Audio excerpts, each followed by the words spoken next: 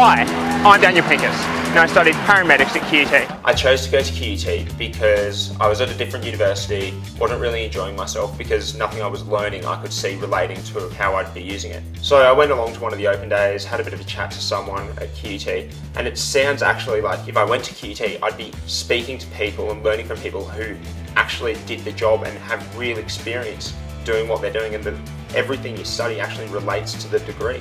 And now, having been there and graduated from there, I can honestly say almost everything I learned in my first few years I can use currently today. QUT really is a university for the real world.